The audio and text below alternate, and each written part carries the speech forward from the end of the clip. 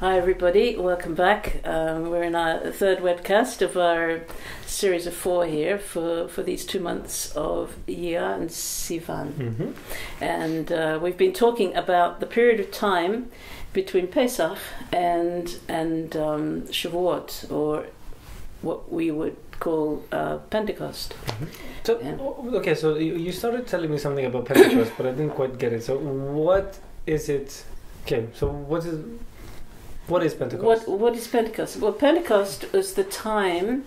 So this was okay. If we connect the fact that that Jesus Yeshua died around the time of Passover, then the idea of counting 50 days makes sense to Shavuot. Okay, so that we're a little bit off with the calendar a lot of the time.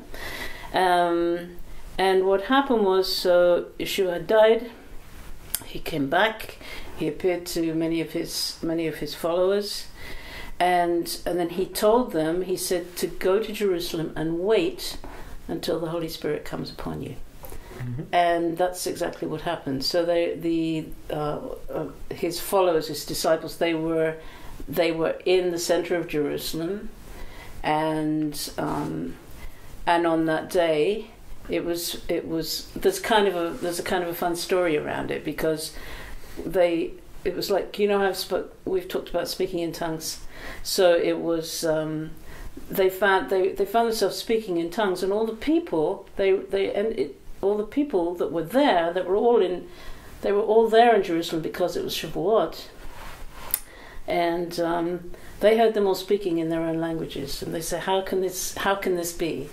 And then it gave the disciples the opportunity to talk about it. And then some people said, no, they're just drunk. And they said, no, we're not just drunk. It's only 9 o'clock in the morning. You know? So there's a whole kind of thing. But we see it really as the time when Yeshua sent the Holy Spirit to be in us, to live in us. And so it's very much, some people might call it the birthday of the church. I don't know. That's for me. That's not the best way of describing it, I don't think. Okay. So that's what happened. And so when we think but is there anything symbolic that you do counting those 50 days? No, not at all. And I think because probably most of the time we can't count 50 days, because if Easter is off. You know, if you don't have 50 days in any case between Easter if we're celebrating Easter, we really should be celebrating Passover, and remembering Yeshua at that time would make a lot more sense. Yeah. Well, for us, you know, we opened basically the Bible before in Leviticus 23, verse 15. And we read that there is one of the commands is to basically count the days from Pesach to Shavuot. We have 49 days that we need to count, and we see that we basically have 2 separate commands here. There's one command which is about the counting, and there's another command which is about, you know, the sacrifice. Okay, so the verses basically they bring it kind of together.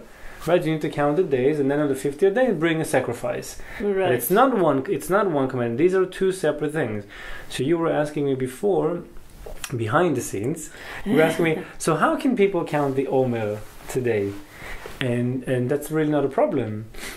I mean, we can still count the days. I mean, our calendar is the same calendar ever since.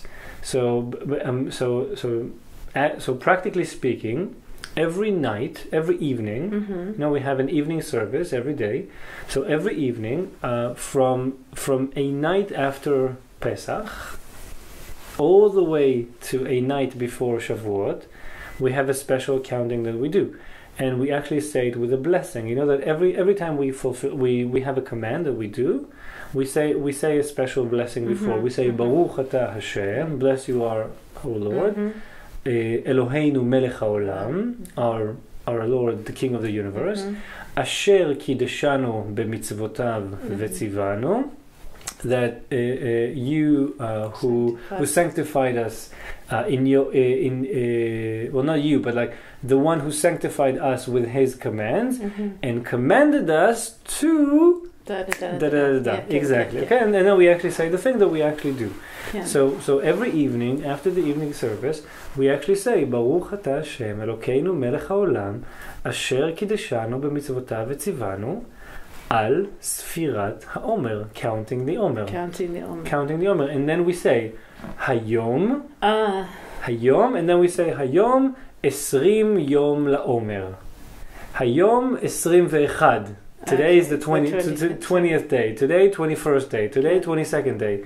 Right. 23rd day. And if you actually open the, we know about the whole book of details of how to keep each command. Mm-hmm. So if you open the section about counting the Omer, you actually see all these details about, okay, so what happens if somebody forgot to count one evening? Can he count on the following one, or does it have to be in sequence? So if he basically missed one, he can't say the blessing anymore for the rest of the days until Shavuot, which is actually the case.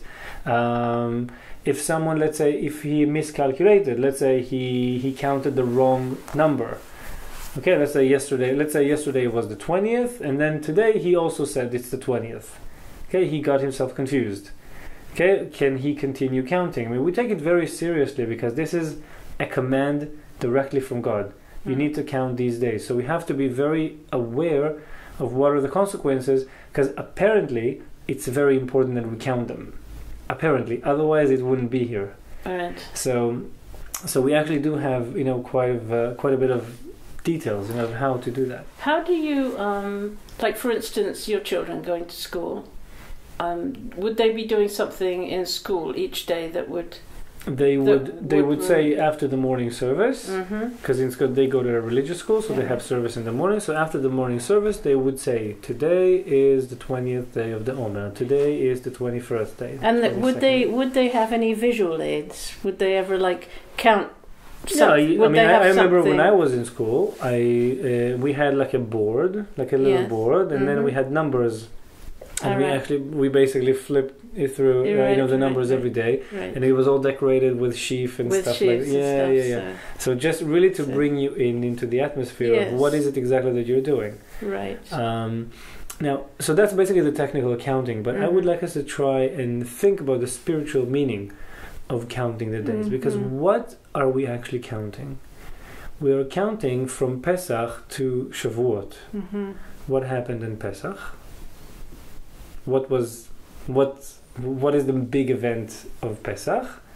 Well, it was coming up out of Egypt. Exactly. So that was basically the beginning of redemption. Right. That's the first redemption we experienced as a people. But what happened on Shavuot? 50 days. The giving of the Torah. Exactly, the giving of the Torah. Right. Basically, the purpose of redemption. If it wouldn't be for Shavuot, what's the purpose of Pesach? Why did God want us to go out of Egypt? Why did God bother to take us out and to send Moses and all that? What did Moses say to Pharaoh? He said, "Let my people go, so they may worship." Exactly, so they may worship me. Okay, and who knows what? I mean, nobody knew back then what it meant. Right. Nobody could know. Nobody knew about Mount Sinai and all these, and the Torah that we were about to be given. Right. So I mean, if it wouldn't be for Shavuot is the purpose. It gives a reason for Pesach to take place. So why did we go? Why did God take us out of Egypt? In order to give us the Torah. In order to have a people, part of humanity, to keep the book of life, right? To keep God's manual for His chosen people. And that was the whole reason. If it weren't for that, then what's the purpose of all the big fast that they had in Egypt? And the sense too of I think just generally on the whole, we pass from day to day. We just kind of go from one day into the next day into the next day. And I think if you're talking, if God said to count these days for yourselves, that then it's like a total, it's a real consciousness of. It's in a sense we're counting them with him, because he's asked to count them. So it's something to do together, isn't it? It's well, both something him. To do together, but also there's a sense of it's coming up. It's coming. It's coming up. Yes. Okay, it's coming up. We're climbing. Yes. We're climbing a 50 steps ladder. Yes, or he's coming closer. Or he's coming down. Yeah, that's also true. Yes. But do you know what I mean? Yes. That's basically the meaning of it. Because we need to see. I mean, God is actually giving us this grid of time from Pesach, the time of our redemption, our physical redemption, all the way up to our spiritual redemption. Mount Sinai was a spiritual redemption. We were on that event. We were set free from anything which existed in the world mentally, spiritually, culturally. Then we were given a new way. Then it was really shown what a chosen people really needs to look like. Right. And these days that we need to count, and these days exactly now are the days that we are actually counting. So every evening we count a day, and we need to basically put our minds into the right focus. We are counting the days for our spiritual redemption. Right. From our physical redemption to the spiritual redemption. So it's not a sort of a passive thing. It's okay, now we're out of Egypt, and then boom. No. Here's the Torah. No. There's like now we're out of Egypt. It was and it is a process, because every year anew we come out of Egypt. We talked about that on our Nisan webcast. Every year anew we come out of Egypt. So every man should see himself being redeemed. Right. So therefore, in every year we need to see ourselves receiving Torah all over anew. And it's quite of an experience, I have to say. Yeah. It's quite of an experience. So on Shavuot, are we going to talk a little bit more about Shavuot? We will on the next one. Okay. All right, because I want to talk about that. But we're going to finish with a song, right? Yes. Do you want to present that? Well, when did you first see that song? Come on, tell them. When you gave it to me to learn and part of my lessons. I love this song.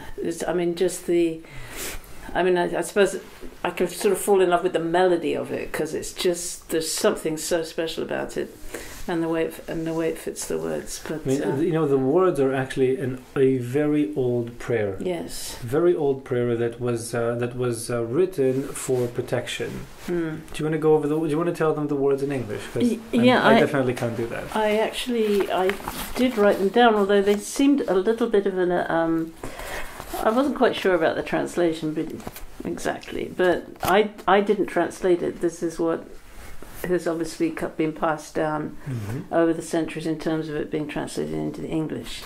But it says, "By the great power of your right hand, set the captives free. Revered God, accept your people's prayer. Strengthen us, cleanse us. Almighty God, guard us as the apple of the eye of those who seek you. Bless them, cleanse them, pity them, ever grant them your truth. Mighty holy God, in your abundant grace, guide your people. Accept our prayer, hear our cry, you who know secret thoughts. Blessed be the name of his glorious majesty, forever and ever." Amen. I like it. Yeah, it's really strong. It's a lot of words. Well, it is. It is very strong, and actually, this song is connected with the Sfirat Omer, with the counting of the Omer, because we have 7 weeks, and this prayer in Hebrew has 7 lines. Okay, a bit less than what you did. With what you wrote, because it comes out a lot more in English. Hebrew is a lot shorter than English all the time. So we basically have 7 lines for that prayer, and each week we focus on 1 line. And again, this prayer is about protection. It's about protection and asking for purity and Him to cleanse us. So it's a very intimate prayer, very much. I mean, definitely. So So the melody we were just about to sing is a recent one, right. and it used to be played on every playlist and in every regular radio station. Right. When it just came out. So it was very interesting to see people all over Israel, just singing these words, which are very, very powerful from very important key places in the service. Amazing.